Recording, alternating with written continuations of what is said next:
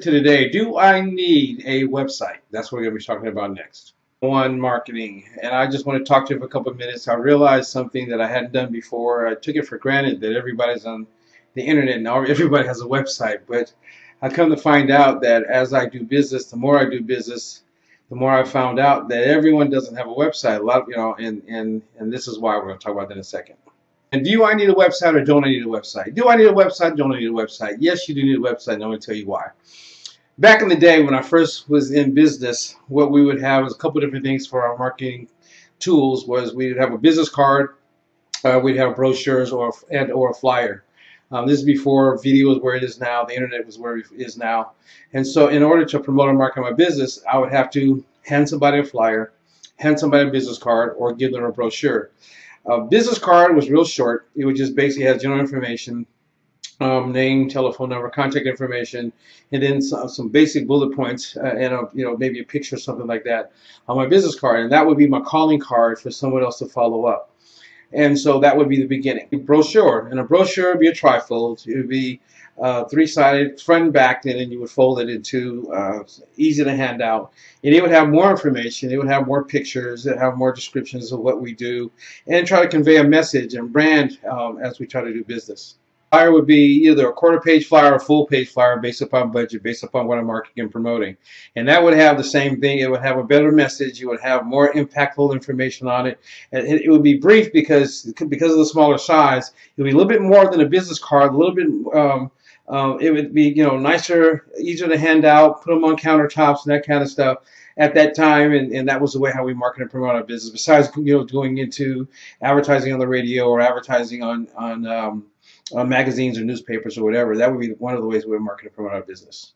All those and more in one place. What I've learned in a short time, actually I say short time, but a long time I've been in business, as trends change, as times change, you need to change with those times. Don't get stuck and say, well, I don't need a website. Everybody's going to find out who I am. I have a yellow page ad or have these other ways of marketing and promotion. Offline marketing is great.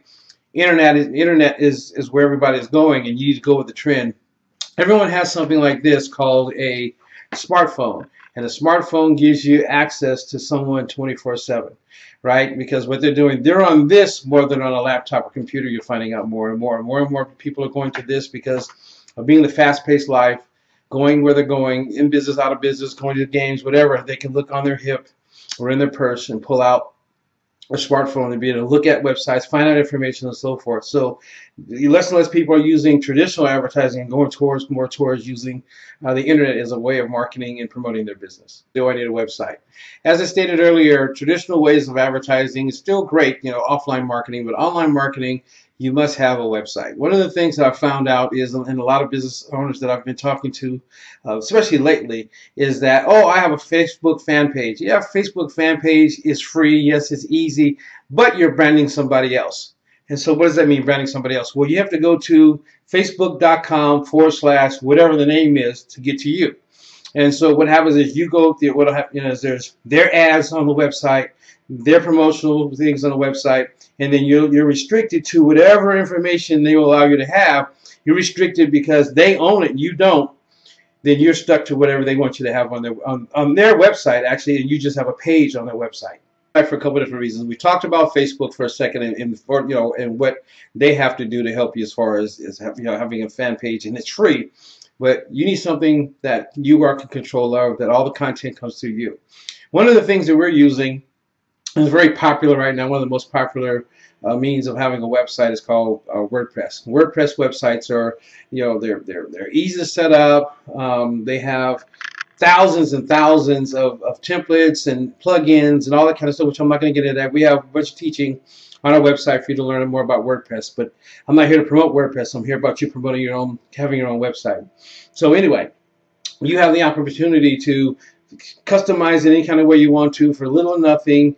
If you can't do it, then you can hire a designer to do it as well, so they can help you design whatever you want. And it's the ease of use of having a WordPress website. You host it on someone's server, a hosting company, which we'll get into that in a little bit. But you're able to control the flow of content that goes to your website. No extra advertising. You can put videos on there. You can put audio on there. You can also type in there. You can set it up as a blog.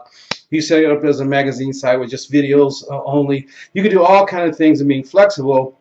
But the about you, all the information is tailored to your company, so you're branding you and not somebody else. The reason those other companies are getting larger is because the first part of the URL is their name. So the first thing that thinks in a person's mind is when they think about you, when they're thinking about branding, or thinking about going after an industry.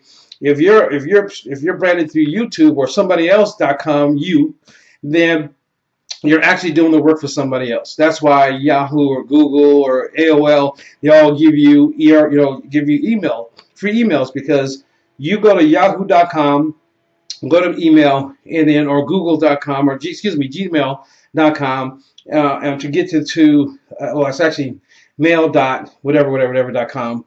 But anyway, but you're branding them before you. So I don't want to get into that now. I just kind of came to my mind. I just want to drop that seed in you. But that's part of branding. So that's part of why they allow it to be free, because you sending people to their website will give them access to your information, and two, your people.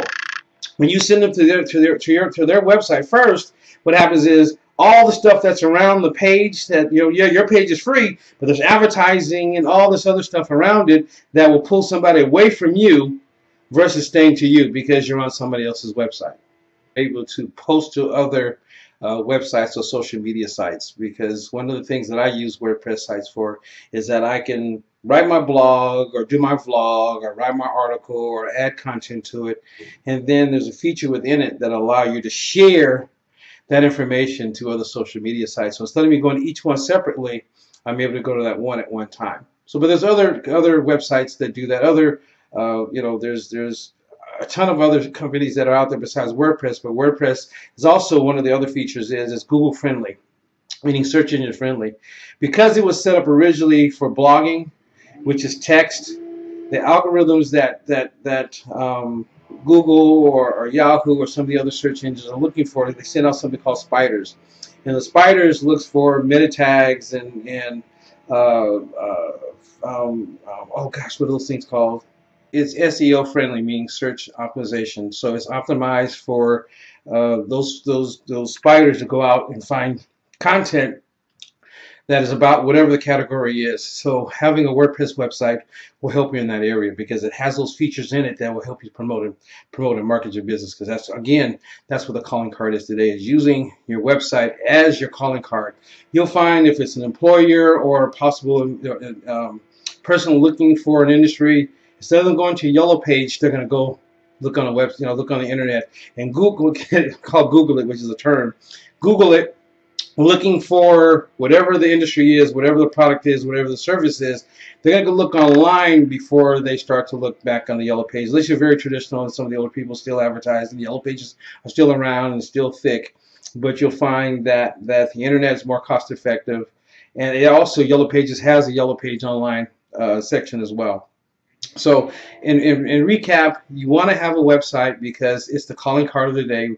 Being in the 21st century, they're looking more online than they're looking offline for businesses. Unless they're driving by and they happen to see the service. But if you're a home-based business, then how do they find you if your business is at home? You can't put necessarily in the neighborhood, put a sign out front to let them know what you do. And even in the neighborhood, there's less traffic. There's more traffic on the internet that's going to draw people to you, give you the opportunity to reach more customers, for you to be more successful, to make more business, to be able to provide for your family, to be able to do what it is that you want to do, which is have freedom to do more business. So having a website is something that you should do, and I have tons of them because I got it early. I'm an early adopter about the internet, and because I'm an early adopter, I made a bunch of mistakes, and so I'm going to be sharing those mistakes with you so that way you don't do the same thing I did. That's why I went to WordPress, is because, again, I keep using them because it's so easy to use. I've been able to, I get people from all over the world that go to my website because I've been able to optimize it based upon what they have, the features that they offer. Brian doesn't know, but others do. And I'm telling you, as an entrepreneur to an entrepreneur, please get a website. Thank you. God bless.